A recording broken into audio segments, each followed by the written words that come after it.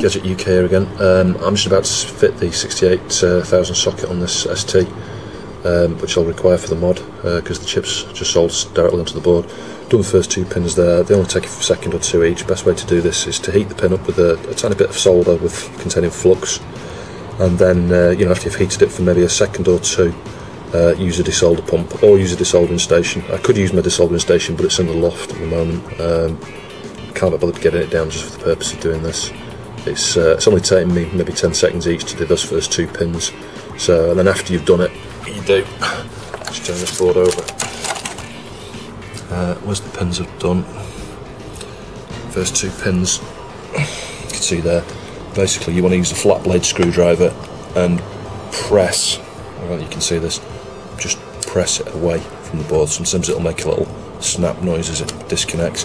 Do that a few times, and then on the other side of the board, again using a flat blade screwdriver, just sort of put a bit of pressure on each side of the pin, wiggle it from side to side until it comes free. Don't put too much pressure on, don't bend it too much, you'll obviously break the pin off. That's the easiest way to get these off. I'll cut back again in a minute when I've done a bit more. Okay, here's a quick update. They don't look very clean at the moment because I've not cleaned them up with ice prop or anything, and the board's got a few little marks there from flux. That's just it, trust me, it's flux, it's nothing else. You can see there's one pin there, the earthing pin, connected to that big earth plane. It might even be a power plane, I don't know, I've not checked this pin out. Still needs a little bit of work. If you get a problematic pin like that, leave that to last. It's much easier. You might need to even heat that one pin, and all the others loose, sort of loose. Heat that one pin up while you're gradually sort of trying to ease the chip off the board. But the other ones are all okay. Some of these have only taken one sort of, put the soldering iron on there. It's only a 15 watt Amtech I'm using here. It's a really cheap job. You don't need anything fancy for this. Heat the pin up for between 2 and 5 seconds. And obviously, press the button on your solder sucker, see what the thing's like.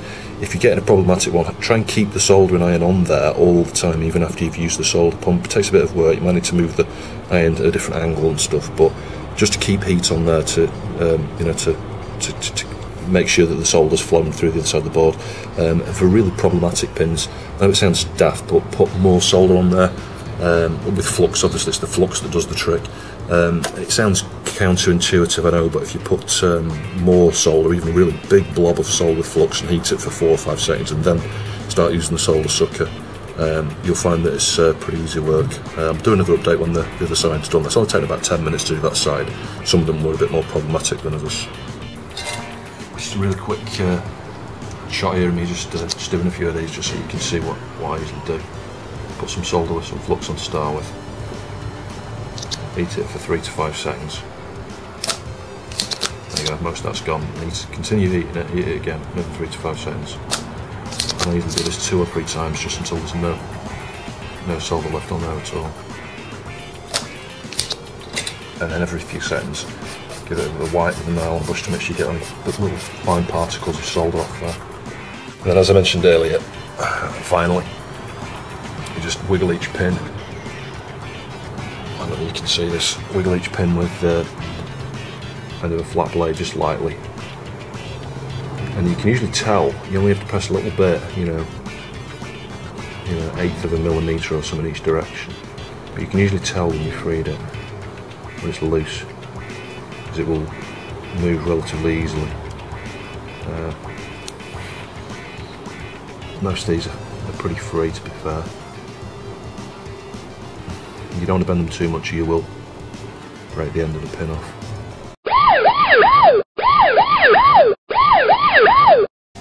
Right, well, I could pretend this all went really well and cover it all up, and you'd never know because I've got spare CPUs. As you can see, the board's nice and clean now. There's a couple of little nicks there where I've tried to get a bit of leverage to get it off, and I was a bit too impatient and I put a bit too much pressure on one or two of the pins, and they shifted around, so the actual inside of the pin came away from the ceramic. I ended up, you can see, this is just a mangled mess now. I'm not going to reuse that. This, I guess you should learn from my lack of patience here. It came off without damaging the board, but the problem is with this is just putting a little bit of pressure on these pins, as I would normally do on any other type of dip package like this, and you can see the actual pins just sheared straight off with next to no pressure at all, whether it's the age of it, whether it's the manufacturer of this. haven't got a clue. I've never had that before. I've taken these off boards before without a problem. But after it amped to 1 or 2 pins, I thought, sod it, I can't be bothered with this. I'm just going to go through. If they all break off, they break off, and that's what's happened.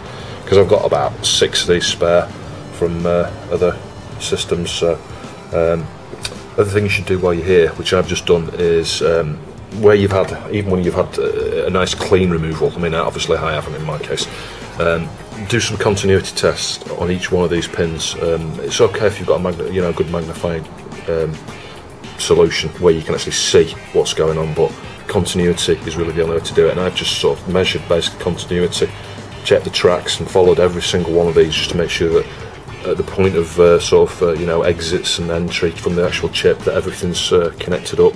So I should be able to get the socket on here now. Right, the socket's nice and is in there now. It's nice and loose. I need just to secure it. So what I would recommend doing is just to hold it from underneath and just do 4 corner points, and then press it in the middle. Just make sure you get the middle points done, and then obviously solder all the remaining pins. Just a quick bit of me resoldering the socket. Well, not resoldering, but soldering the socket on. You don't need very much solder. Tiny little bit on each bit, flogs, each point flogs. Try and get a uniform sort of size, really. Sometimes I apply more heat, like it takes slightly longer on some of these, just to make sure that you're heating right the way through the PCB to the other side.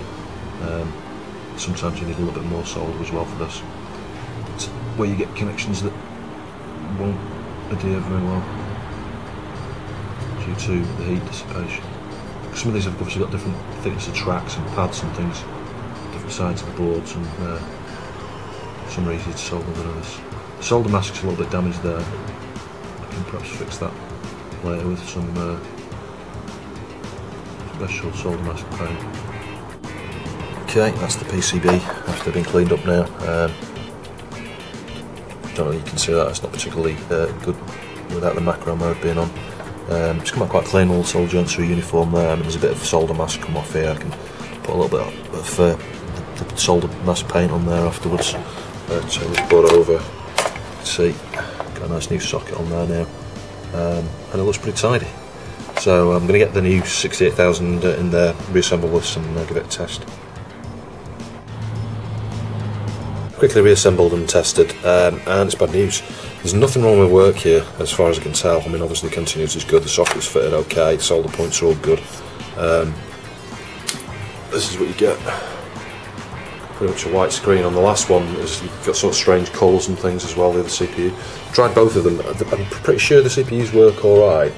It's actually some sort of incompatibility. I don't know whether it's to do with cache on these or what. I've got another 68,000 here that will run at, I think, 8 MHz. I put that back in and it works fine. No problem at all. So I need to do a bit more research, but I've got the feeling that these, the ones with the cache, the 16 MHz ones, will not work in here for some reason. And whether it's the instruction set that's slightly different, a couple of specific instructions that just happen to be running when it's boot and toss. Don't know, I'm not sure. Can't really. I did try doing a bit of research about that in advance of doing this, and I couldn't really find very much. So I suspect that I might need to put 12 MHz one in there, which may mean I can only go to 12 MHz. I might be able to overclock 12 MHz, with the 60 MHz crystal I've got. A bit strange. I wasn't really expecting that. I was expecting that because this is configured as 8 MHz now stock, other than the potential instruction difference within there, which you wouldn't expect. Perhaps certainly not on boot. Maybe on 1 or 2 games or something. Anyway, let's see what happens. I'm going to put for the now. I'm going to put my 8 MHz chip back in there and just have a play with my ST, make sure it's working alright. Just having a think about this actually after I've got this back together. I mean, there's a few things that could be related to why those 16 MHz chips don't work. I mean, the first thing that I need to think about is obviously the CPU that's in here now is not the CPU that shipped with this. That is, if I can grab it, this mangled one. This is not beyond repair, and in fact what I'm going to do, I'm going to straighten up every one of the edges of those, so that the header part is nice and straight, and then stick it into 68,000 socket and solder. It's one of these. It's the same type of socket as this I've got, and solder the heads of those directly onto that socket, and then I'll have a socket that I can actually plug directly in there, and it'll be reused. The only thing of concern with this, one of the reasons why I got a bit narked with it and just literally ripped it off there in the end, because I was quite annoyed. I don't know if you can see some of the pins there stick out further, like that top one, and it's almost like it's detached from the die inside, and that was at the point where I almost thought this is beyond, a 1 pin break or 2 pins break at the front, and as soon as I saw one of those pins shift out like that, I thought, there's more at play here. This is, whether it's the age of the thing or what, I don't know. I've never seen that before. 64 pin dips are never going to be easy to remove, really, unless you're really experienced, and I don't do that much soldering these days. That said, I've removed a ton of chips off Amigas in the last few months and never damaged the track and stuff, and it's never damaged the chips either. I've often been able to just re-socket and stick them on sockets afterwards, and it's not been a problem. But just be really patient if you're going to try and do this. A similar mod where you're dealing with a 64 pin dip like this. Take your time and just hope you don't get the problems I've had with this. I do think the chip is the problem here, because it literally used no force at all, and then the pin just broke off. And like I say, by the time I got to somewhere in the middle there, one of them shifted. Like I say, I think it was. Let's see if I can touch it. I think it's that one there. I don't know if you can see that. It's protruded. It's almost like I say, it's come off the die inside. It might still be soldered by the miniature wires or whatever they use inside, but I don't know. I think that's an 8 MHz chip, and you can see it's upside down. It's 68,000 C8 N64. I'm guessing that means 8 MHz 64. I'm not familiar with that manufacturer, but it's a generic 68,000 processor. I think that'll be okay. As you can hear in the background there, the LED Storm demo's working. The music's just stopped because it's waiting for disc 2 and stuff. But yeah, there's a few more things at play, as I started off saying a minute or two ago with these. Is the cache. That's in the back of my mind, thinking these chips have cache. Also, when I think back to the circuit diagram for the actual mod, that allows you to switch between 8 and 16 MHz.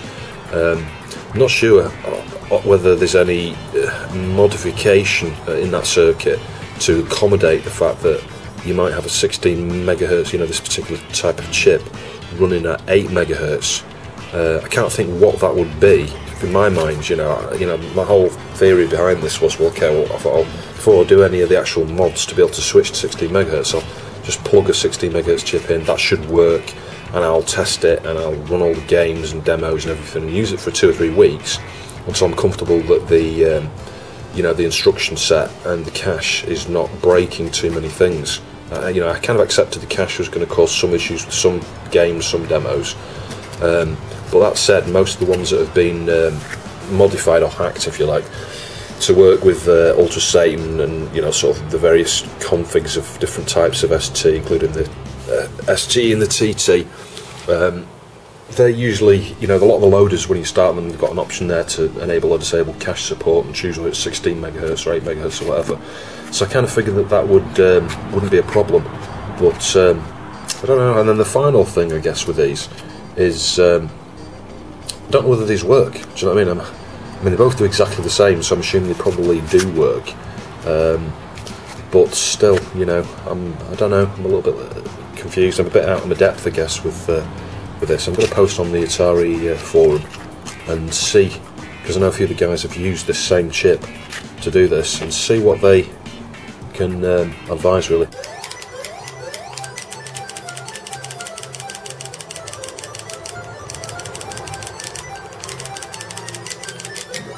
Whilst I've just swapped out this 68,000 for a fully, working one, I guess you could say, with decent pins. This is the old one I took off. That's still in a mess, but I've straightened up the edges as best as I can. Part of the straightening off process, that one of those pins that was pretty weak, that's just snapped off there. But I just wanted to show you that even a chip as in a state as that can be completely salvaged. You get one of these sockets with the circular holes, I forget the correct name for it, and try and straighten your pins as much as you can.